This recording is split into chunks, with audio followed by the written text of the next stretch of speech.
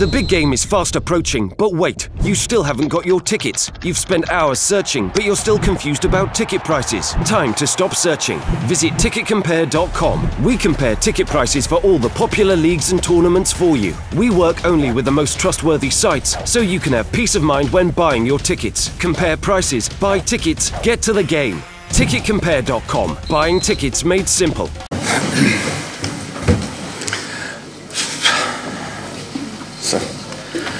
Liebe Kolleginnen, liebe Kollegen, herzlich willkommen zur Pressekonferenz mit dem Schweizer Nationalcoach Vladimir Petkovic. Wie immer, in Anbetracht der fortgeschrittenen Zeit bitte ich ihn sofort um ein Statement, um seine Analyse zum Spiel. Nachher sind wir da für Ihre Fragen.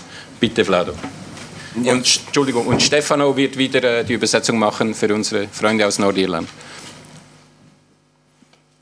Ja, zuerst bin ich sehr zufrieden mit meinen Jungs, mit dem, was wir haben geleistet, und ist nicht nur heute. Das ist ein langer Prozess, was ich habe durchgemacht. Bin ich sehr stolz auf diese Mannschaft, auf diese Spieler, und sicher heute fast war ein Spiel wie diese ganze Zeit bis jetzt von diesen ersten 11 Spielen, wo haben wir dominiert, haben wir zu wenig konkret gewesen, und dann passiert, wie es bei uns passiert, beim 10. Spiel in Portugal, da verliert man, hat man nach 9 Siegen keine Chance zu kommen. Zum Glück, diese letzte Chance vor Nordirland haben wir nicht zugelassen, und sicher, das wäre für uns ein Highlight, wieder in einer Weltmeisterschaft zu sein, und bis jetzt habe ich keine Gedanken gemacht, und ab morgen fangen wir an, ein bisschen uns organisatorisch und auch um alle andere Sachen Richtung Russland zu kümmern. So first of all, I want to say that I'm very satisfied with my team, with my players and the achievement. But not only today, if we look, it was a long period, the qualification, the whole phase, and I'm very proud of what we have shown so far and during the whole qualification process.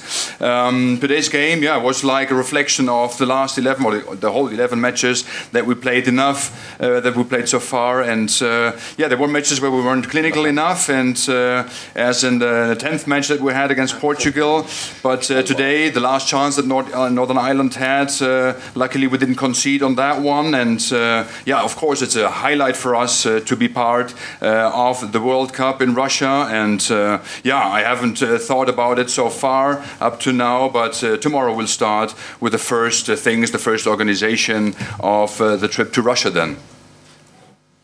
Ich will auch gratulieren an Nordirland für eine hervorragendes Spiel. 2 Spiele, welche haben wir auf gutem Niveau gemacht, und bin ich froh auch für rundum um uns alle andere zu sehen, wie ist Nordirland als Mannschaft. Dass sie glauben dran bis 185. Minute, dass sie haben Qualität auch Spiel zum Leiten, und dass sie sind immer dabei professionell, korrekt, und sicher nochmal Komplimente oder Auguri an diese Mannschaft, welche hat große Leistung gezeigt. And I want to add congratulations. I want to say congratulations to Northern Ireland.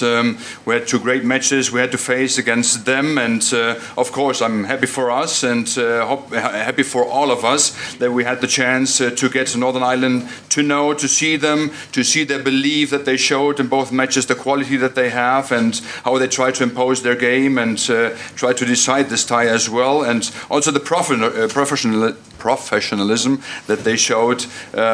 I want to wish the team of Northern Ireland all the best from my side. Jetzt macht mir Sven Schoch, SDA. Gratulation für die WM-Qualifikation. Können Sie mir 2, 3 Eigenschaften dieser Mannschaft aufzählen, die Sie besonders beeindruckt haben jetzt in dieser Kampagne und die vielleicht auch an der nächsten Endrunde entscheidend sein könnten? Ja, ist eine Mannschaft mit einem hervorragenden Teamgeist, mit Positivität und Wille, hoch als möglich zu gehen. Und das hoffe ich, da behalten wir und da werden wir auch in Zukunft noch mehr hungrig sein. Und sicher, meine Mannschaft hat auch eine oder andere Sache besser zu machen, aber das probieren wir in diese nächsten 6 Monate zu verbessern. Zum Beispiel auch vielleicht in verschiedene Systeme zu spielen und auch konkreter zu werden. In jedem Sinn konkreter zu werden.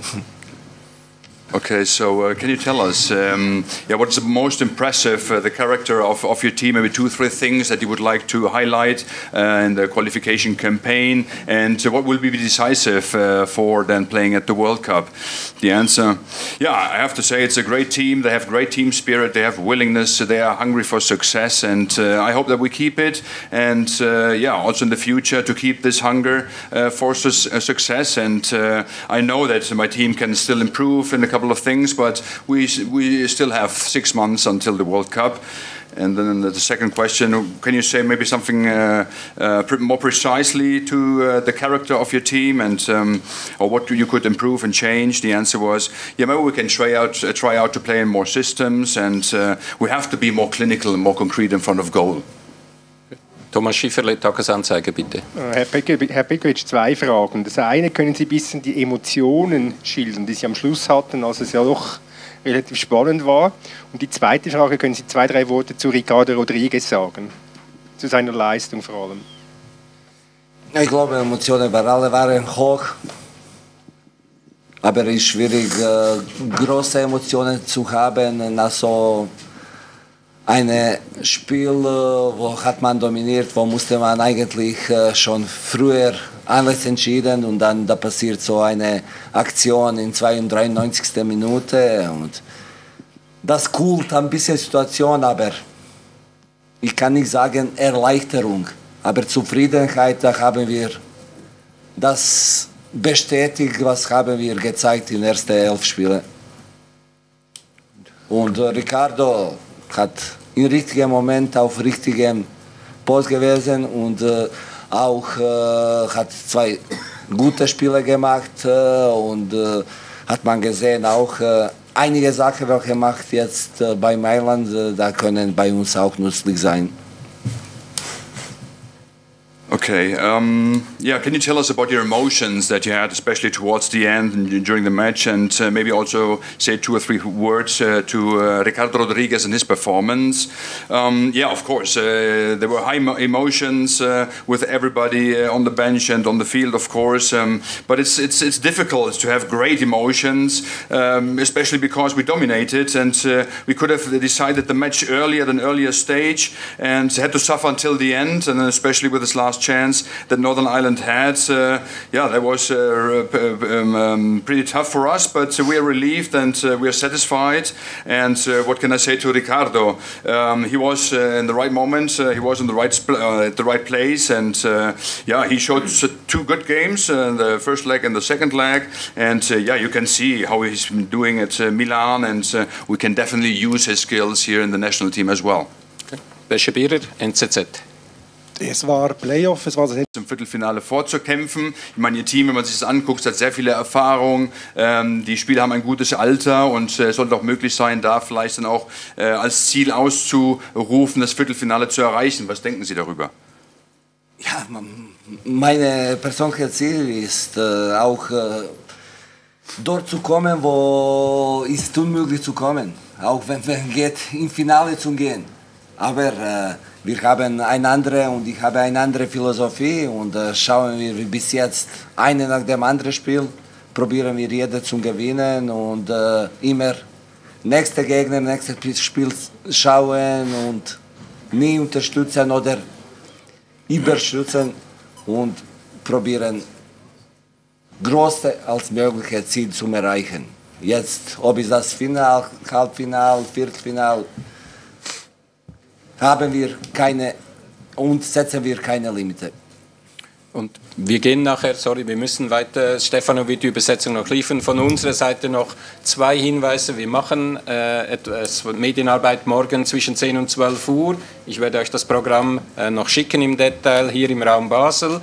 Und was wir schon über die WM-Organisation, was wir schon gemacht haben, findet ihr ab heute Abend schon auf www.football.ch auf unserer Homepage. Dankeschön, dann sehen wir uns, denke ich, morgen. Okay? Schweiz. Okay, the quick. Schweiz im kyrillischen Alphabet. Grazie Stefano. Sì, grazie a lei. Alla prossima. Okay, so quickly the answer to your question. Yeah, my personal goal that I have is to get as far as possible and to see how far we can make it into a tournament. It could be even to the final. And but I have a different philosophy. I have to say here, we have to take match by match. We have to take opponent per opponent, and you should never think too quickly and too far ahead. But if we can make it to the quarterfinals, to the semi-final, or even to the final, of course, we take it. We take it all, and so we don't really have limits for us.